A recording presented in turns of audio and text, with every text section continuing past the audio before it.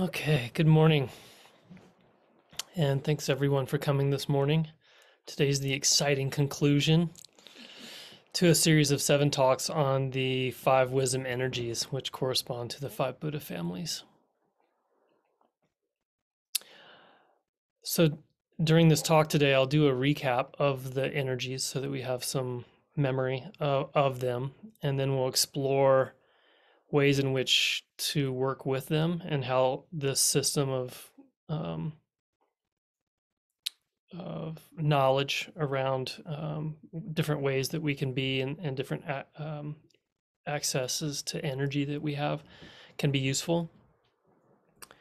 And then I'd love to hear a little bit from everybody at the end, like how you relate to these energies, what you've learned about yourself, if anything. So we have starting with Buddha energy. So Buddha energy is white, and it's bare, non-conceptualizing awareness. That's the wisdom of it. The element is space, and the poison is ignorance. The wisdom is spaciousness, calming, it's approachable, it's light, soft, and undisturbed. The confusion, when it shows up as confusion, it's spaced out, dull, ignorant, stubborn, slow, unaffected, uncaring, avoidant, lazy, and unmotivated. And then Vajra. Vajra is blue, and it's mirror-like wisdom. The element is water. And often folks can get confused about the water as the element, thinking about the water flowing, which I'm sure could be used in that way, but I think originally it's meant to be like the reflective aspect of water. So if you imagine there was a time where mirrors didn't exist, and the way to see oneself was actually to look in the water and to get clarity. So that mirror-like wisdom of the reflection of water. The poison is anger. The wisdom of Vajra energy is that it's focused, sharp, has a clear view. You know, if you think of right view in the Noble Eightfold Path, that there's a clarity of view. It's non-judgmental, articulate, and well-spoken. It's refined, crisp, fresh, and knowing.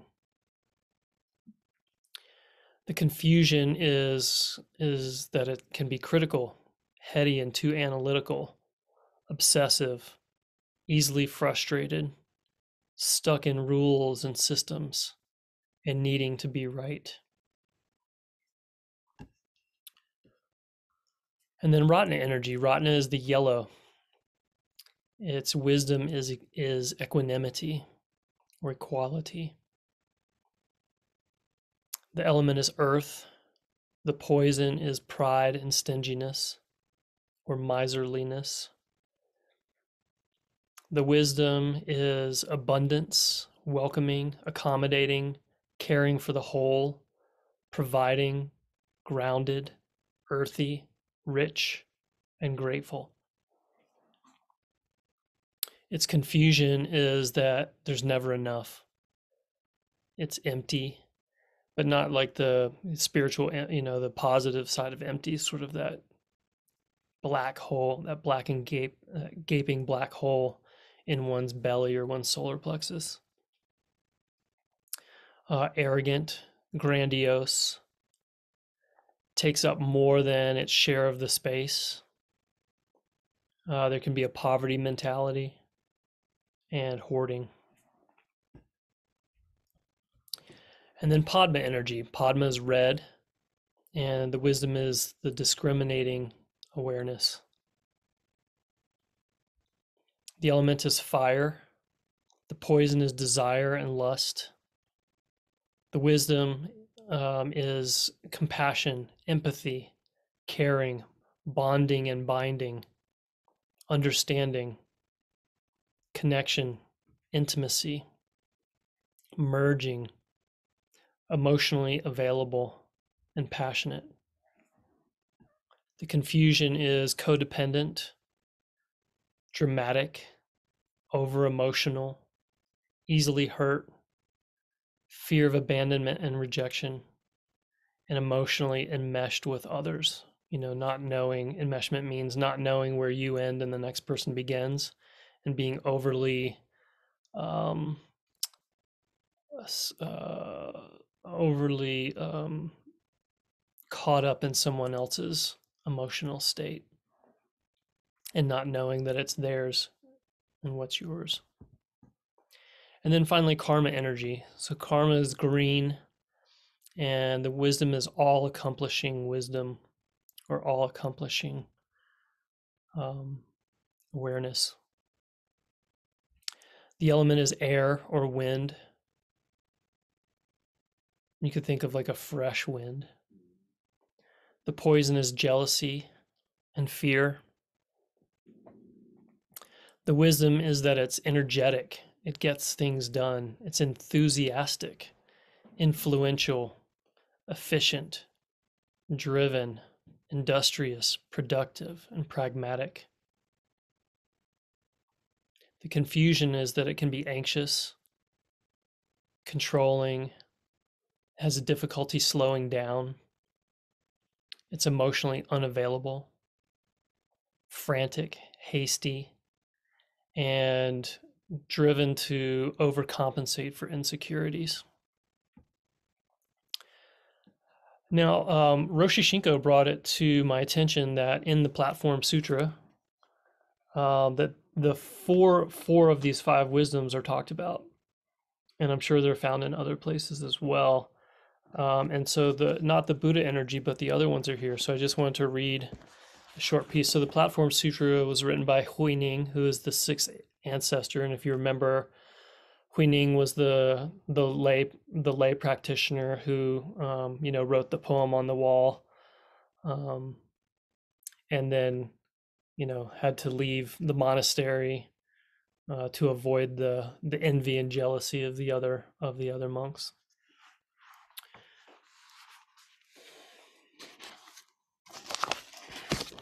So there's this whole section here on what are called the 3 bodies and the 4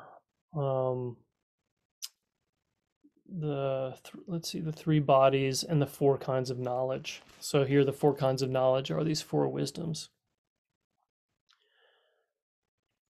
Perfect mirror knowledge is your nature purified. So that's the mirror-like wisdom of Vajra. Universal knowledge is the mind with no defects. So the universal is probably Ratna, the equanimity, but it could be Buddha energy, could be a mix of the two, but it's probably speaking to Ratna. All penetrating knowledge sees without effort. So this one is likely the discriminating wisdom, the discriminating awareness of Padma. And then all succeeding knowledge is like the great round mirror. So it talks about the mirror here, but the all succeeding, as you read down through this a little further, it's kind of more like the all accomplishing wisdom of action. So anyway, I'm not a master of this stuff, so I could have gotten some of that wrong, but they're talking about the same thing. So it shows up here in Zen, or actually Chan Buddhism, back in the 7th and 8th centuries. So pretty interesting. And so I just want to sit with these wisdoms for a moment, because I haven't really dove into those much in the previous talks. So with Buddha energy, we have the non-conceptualizing awareness. So, our behavior, because a lot of these energies, I'm talking about the behaviors of them and how they show up in our lives and all that. And we'll definitely get into that today. But for a moment, let's step out of the body aspect and really right into the big mind aspect, or the big heart aspect of these energies. So non-conceptualizing awareness and space. So yeah, see if you can touch into that space how spacious mind can be. And in that spacious, it's not a nothingness, it's not a voidness, but there's also nothing and there's void. But not void in some kind of negative way. It's like there's just no difference between anything. Everything washes into the whiteness. And oneness. It's like this purity of oneness.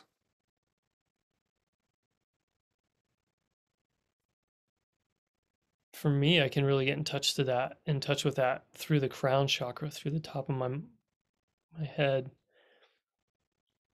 but also kind of through my heart and belly as well, and just feeling this expansion.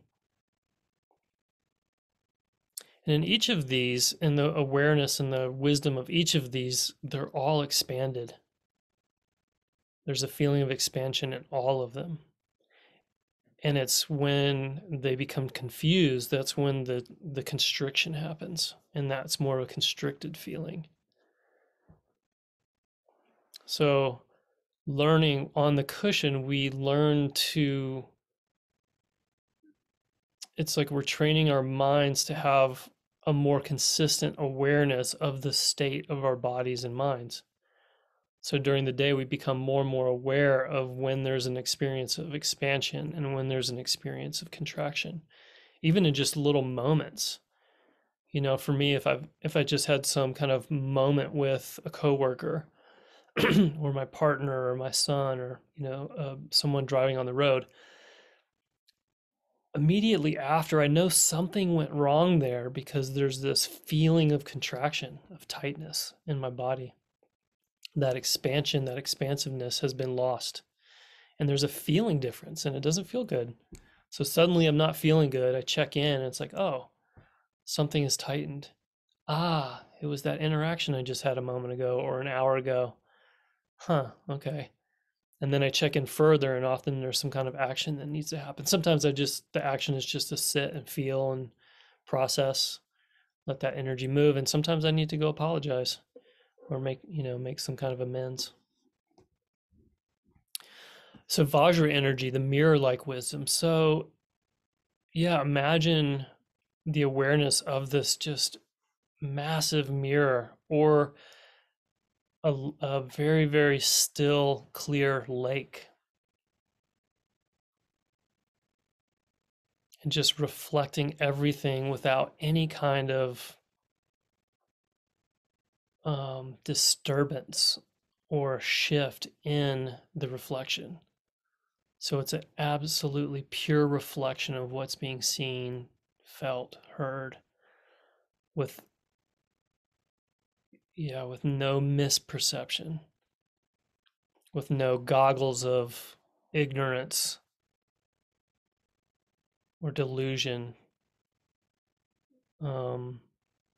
warping that reflection.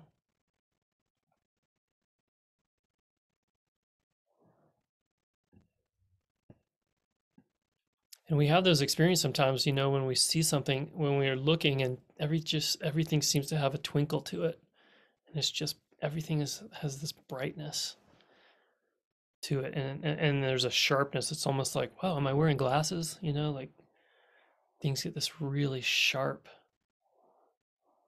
perception. And hearing, it's not just seeing, like hearing, smelling, when our minds are really clear and there's nothing disturbing our hearts. So then Ratna, the wisdom of equanimity or equality. And so here this wisdom is expansive. But it's not like Buddha energy. In Buddha energy, everything just dissolves into one. There's no distinction. But here there's distinction and things are coming and going and there's storms that move through and you hear some news on CPR or NPR that's disturbing, or someone criticizes you. And all of that stuff is, it just washes up on the shore. It's there for a moment, and then the wave washes right back out. And the beach is undisturbed. Or it might be disturbed, but it's also undisturbed at the same time. And then Padma. Here we have discriminating wisdom.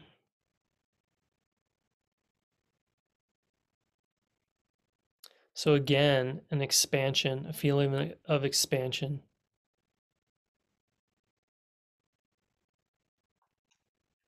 And unlike Ratna, in Ratna there's, or in in Vajra and Ratna, you see the distinctions.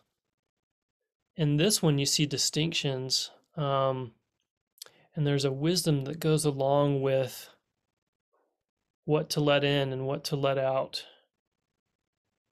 But it's not an aversion or a clinging. It's a wisdom of knowing what is right, what needs to happen right now in this particular situation. So there's an intimacy with the situation that's so clear.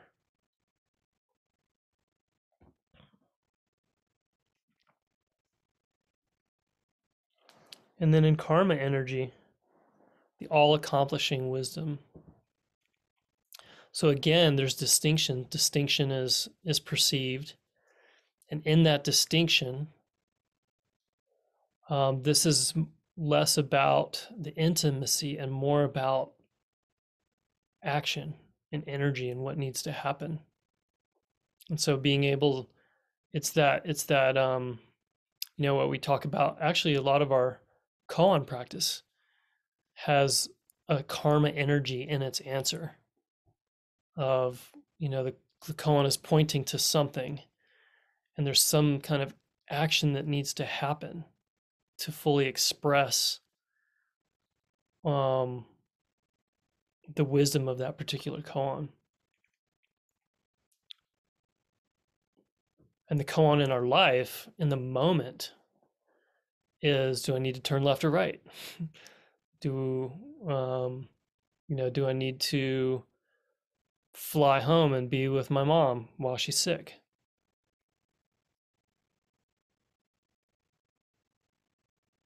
Yeah, all these things that ask of us to act in our life.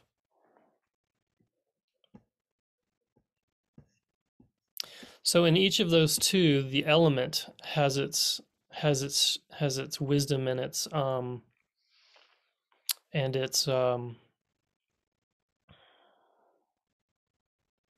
and its way that it can be harmful. So with space, with Buddha, space can be so wise in that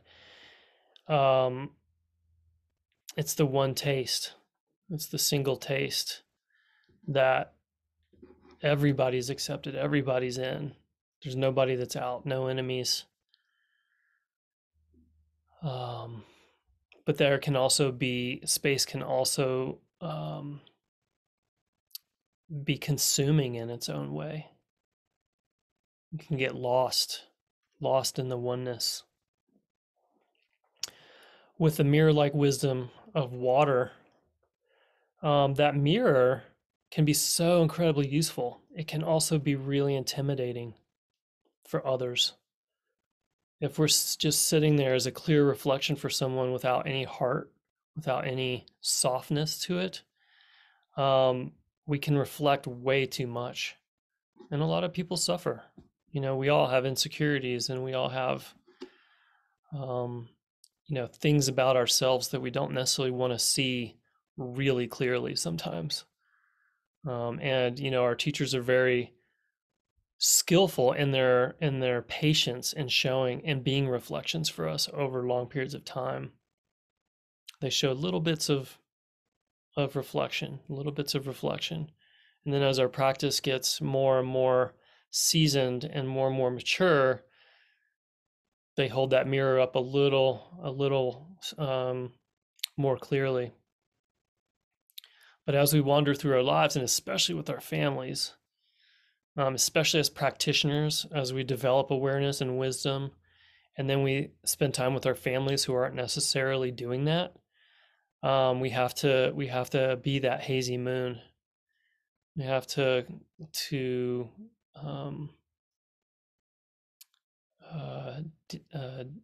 dampen, is that the right word? Dampen our light a little. And then with the earth can both provide and it can consume. The earth can take us in, it can destroy, and it can also create. So that's the Ratna. And then in Padma, this is probably my favorite metaphor of all of them, is that fire, that fire of passion. Fire can take two metal things, and melt them into one. That merging, that bonding of love. And that fire can also just consume and destroy. And it can become with karma added to it, so some wind added to fire, that fire can just rage through an entire room of people or through a relationship or through a family and just destroy. And then finally, karma, the wind, the fresh wind. Wind takes seeds and spreads and creates life and direction and creates diversity with pollination and life with pollination. And wind can also be so chaotic. It can, if you've ever stood in a strong wind, you can actually get vertigo. It can throw off your perception of things, and you can have vertigo. So it can really create confusion for us.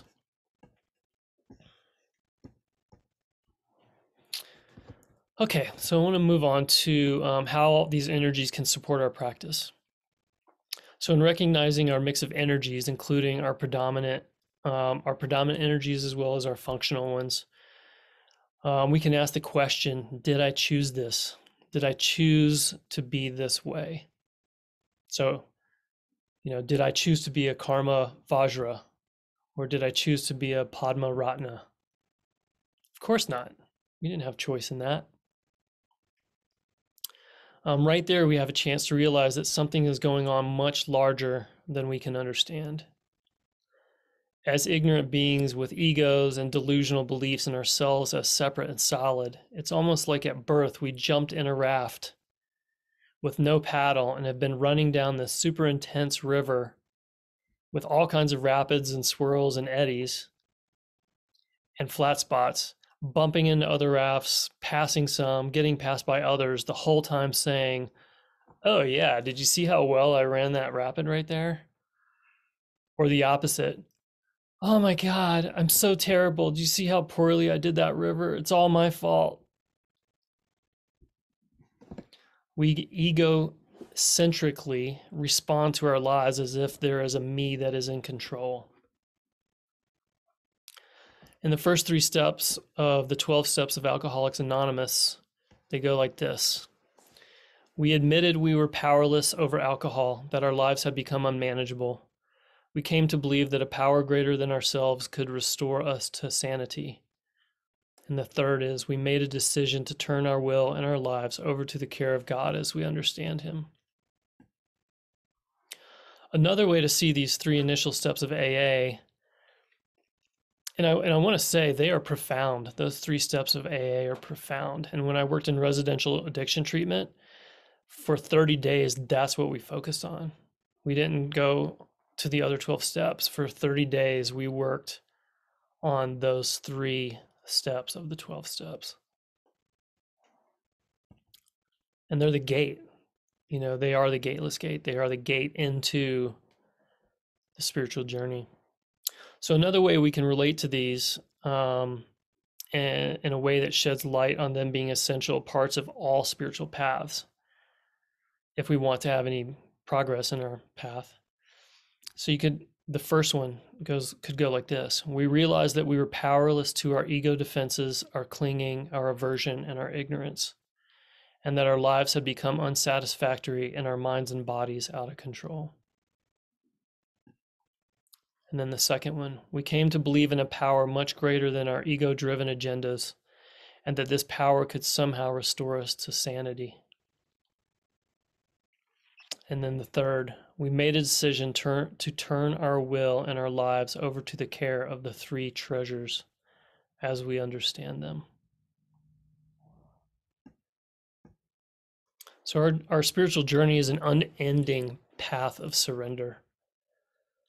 And like Shishin Roshi says so many times, he reminds us that the Buddha said that it wasn't this path of gaining, it was this path of subtracting, not adding, but subtracting, of letting go of this and letting go of that, surrendering over and over and over again. In the 10 ox herding pictures, the ox herder wrestles with the ox after finally finding it. And by the 6th picture, the ox herder comes to harmony with the ox. The ox can be seen in different ways, but most commonly the ox is seen as true nature. And so what is true nature? What is our true nature? Is it just this? Or as Schoen reminded us during his talk this past year, only just this? And so what is just this? So when we see, we see. When we hear, we hear. When we smell, we smell. When we taste, we taste. When we feel, we feel. And we think, there's just thinking. So in this raft, here we are in this raft going through life. And at moments we can step out and watch. We can enter that spacious wisdom and just notice. We can see what's coming ahead. We can see what's been behind. We can see where we are now.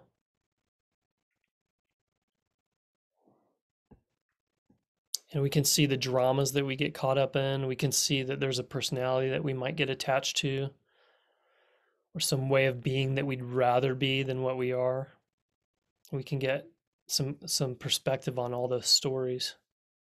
And so that's kind of more of a mindfulness approach, where we step out and look from a distance, standing on the riverbank, watching the raft go down.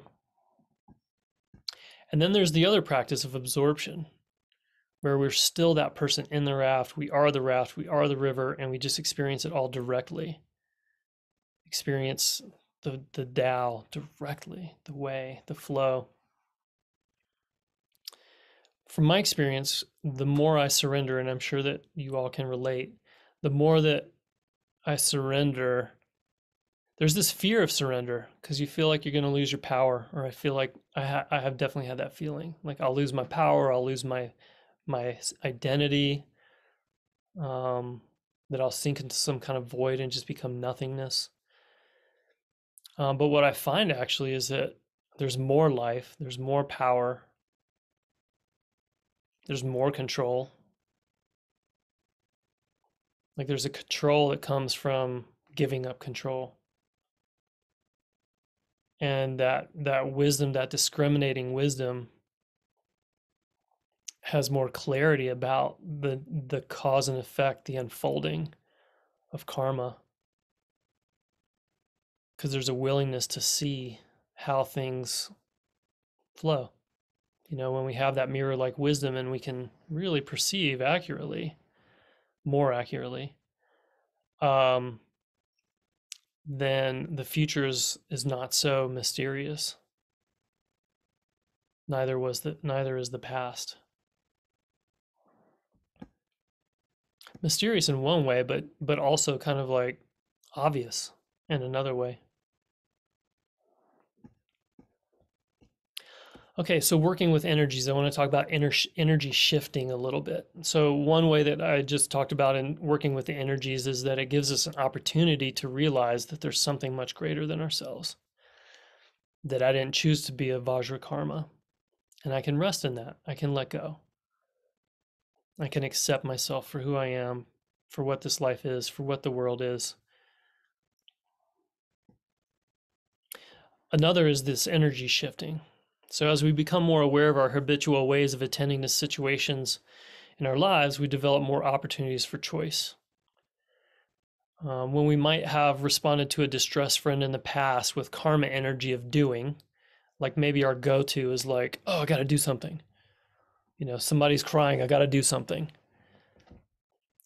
Or with our Vajra energy, somebody's crying, okay, what's going on for you? Let's try to figure out what's going on for you, and approaching from a conceptual place.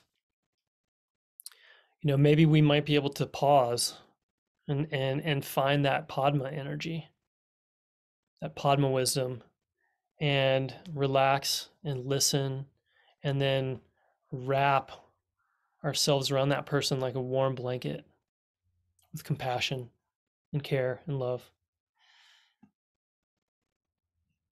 Or when we might have been fired up by our Padma hurt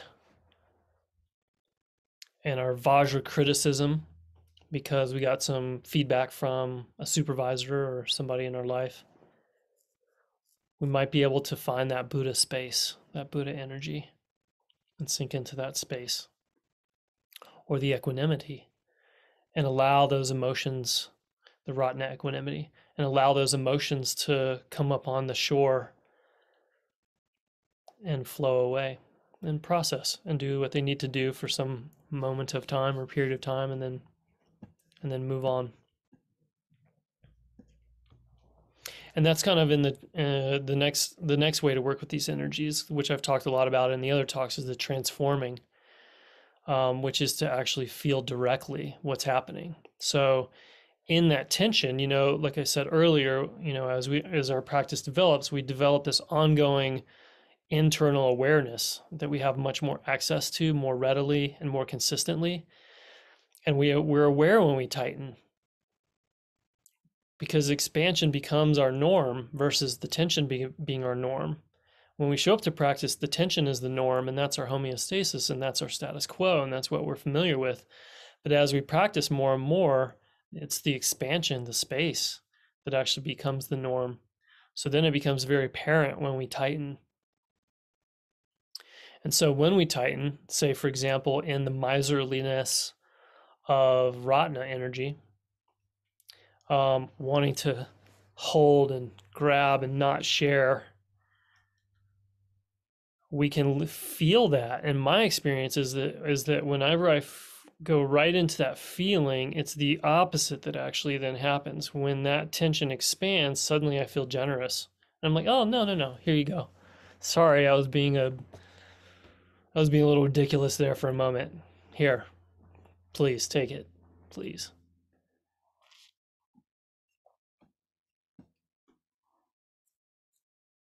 So then I also want to talk about strengthening energies. So strengthening energies means that it's kind of like if you have a strength of, maybe your strength is your communication skills, then you might go take more classes on communication, and even further develop that skill. So that's what that means with the energies, is that if you're a Padma, then even dive in more, learn more about loving and caring and compassion, and do more compassion practices. Explore the energy, like really get in there and really learn it more. And the more that we understand it and feel it and experience it in the expansive way, the more then we realize when it's tightening. And so we take those strengths or those kind of primary ways that we already are and just become very intimate. We use the Padma energy to become intimate with it. So I can use my Padma intention and my Vajra clarity to get to know my Buddha space a little more and really know that Buddha energy. And then we start to see more and more clearly where it's showing up as ignorance and avoidance. And then balancing energies. So in the balancing, kind of like I just said, it's kind of an example for both, is that if I'm more of sort of a spaced out Buddha, then I'm going to try to get in touch with the Vajra energy more, or the karma energy, to get my butt off the couch and get myself doing things. Or if I'm too karma, then I spend more time developing Buddha energy through meditation, through taking hot baths, through slow walking meditation, and really work in sort of a direct and an opposite way from my natural energies. And my experience has been that long term, the more I practice, and the more I've learned about these energies, that I find that I am becoming more balanced in the energies than what I had originally sort of diagnosed myself as. And I think if we look around, probably like the people that seem to be like the real special people in the world, the Jack Cornfields and um, uh, the people throughout history, who really seem to leave an impression. I think if we look at them, they often have a lot of balance of the energies. They might still have some, their primaries might show up, but they tend to be people who have this like really well-rounded balance of the energies.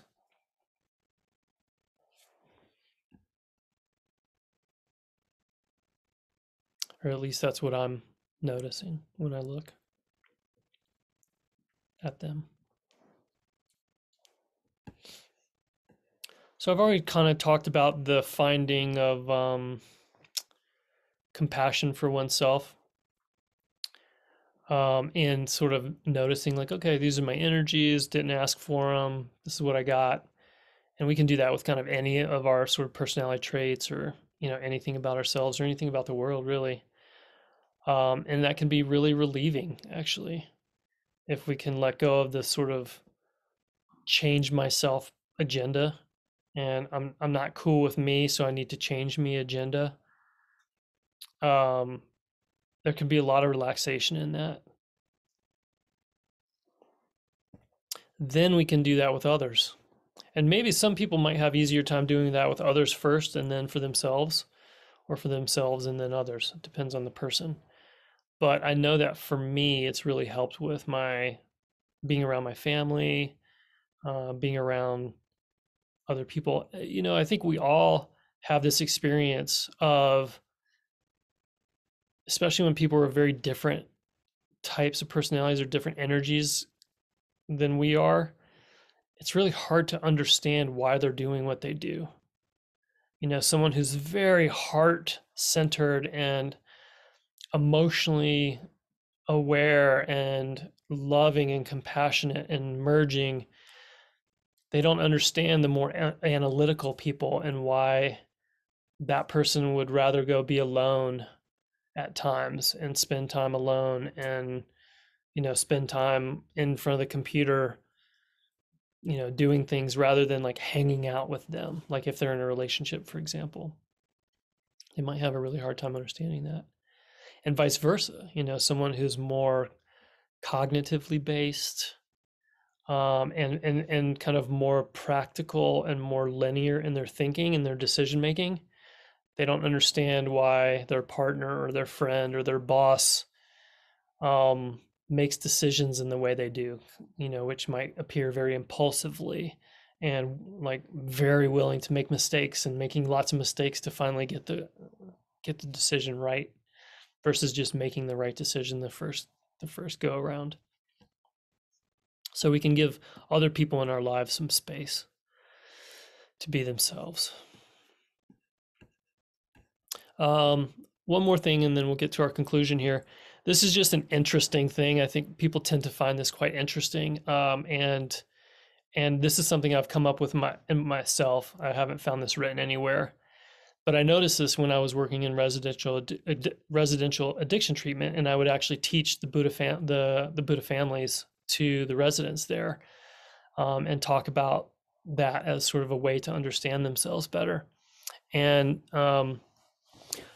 so what I learned was that certain drugs and addictions that we're attracted to, we might be attracted to them because they do balance our energies, or they enhance our energies, or it's a way to indulge a certain energy. So, for example, Buddha energy. What drug do people use to get that Buddha space, to get that oneness, to get that relaxed, checked out space? Marijuana, right? Another thing that people do is television. When you sit in front of the TV, you can kind of just check out, space out, and suddenly you go away.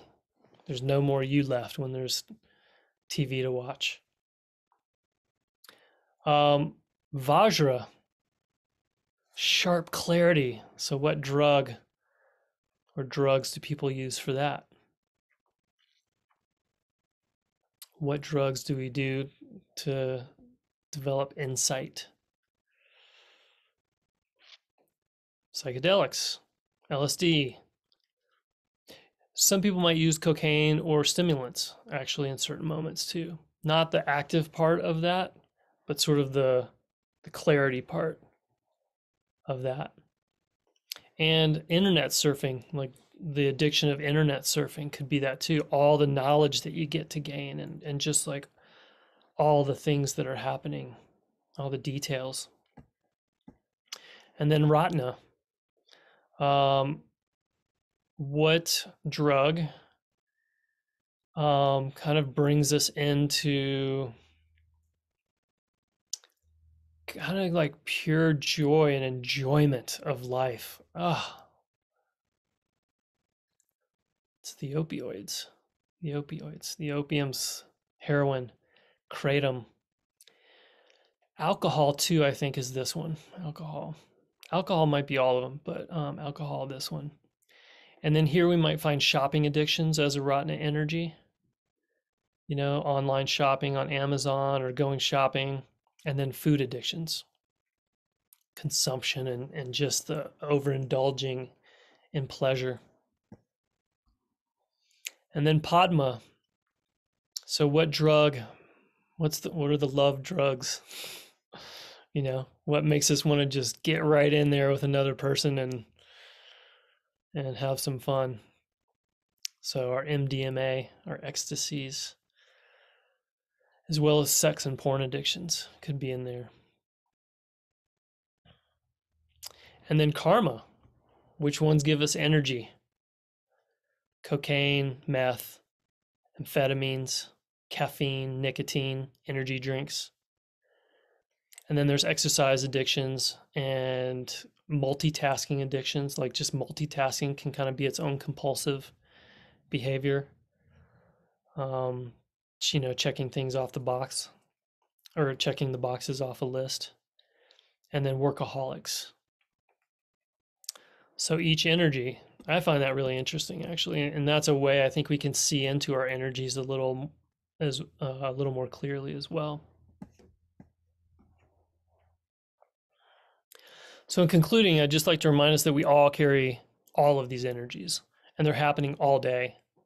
You know, we do have our primaries, but we're using each of these wisdoms throughout the days of our lives to make our lives happen. Labeling ourselves can be limiting. It can also be freeing. You know, as a therapist, it's my role to give people diagnoses. And it's my duty to try to get them as right as I can. And some people, they just really don't like those labels. And I get it. They feel boxed in, minimized. Also, it's kind of like too much of a reflection sometimes. That mirror-like wisdom there is too much. They don't want to see what they're dealing with. They don't want to deal with it. Other times, and I will say that this is actually more common from what I see in the roles that I play, is that people are really grateful to finally be given some kind of explanation of what they've been dealing with for the last 30 years.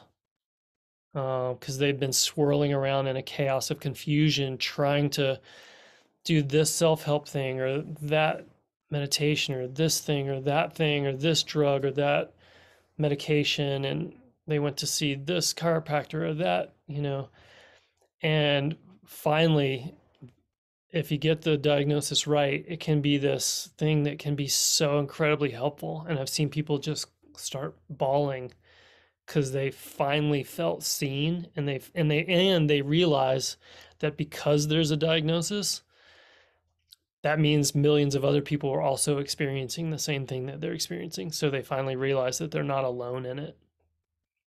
So in a similar way, these energies can be helpful in that way. For me, it was both painful and helpful to see that I was a karma energy, that's one of my primary energies. Um, and I'll say that, like, sort of my ideals, like, oh, everybody should be Buddha Padma. That's the ideal, Buddha Padma. That's what everybody should be. But really, those are my opposites, my natural opposites, and those were the ones that were my shadows, my disowned parts, or the parts that I hadn't developed enough, or that were just um, however my conditioning and my genetics were set up in this life, they were the ones that were the least available to me. And so we can get caught in that, but then just recognizing, okay, these are my strengths, and I can accept that. And then, so for me, I've done all of those techniques of working with the energies, of balancing, strengthening. um, yeah. So anyway, thank you again. This is the conclusion of my 7 talks. And I want to thank the Roshis for giving me this challenge and this opportunity. It's been a wonderful exploration for me on a personal level, and I feel like energies have opened up for me. Balancing has happened. New insights have happened through this process, and then it's also given me an opportunity to share information that within our sangha, that it's a language that I use quite a bit in other venues, but haven't been able to use in this venue because it hasn't been something that we've talked about here much.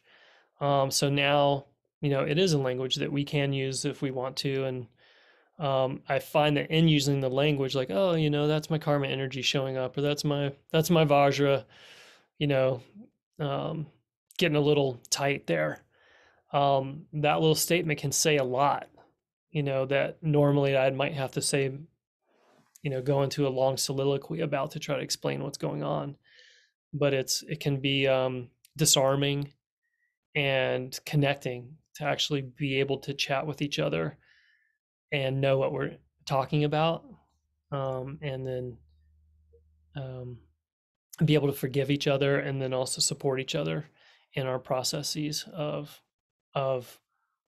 unfolding in natural ways, and being more expansive and less constricted. So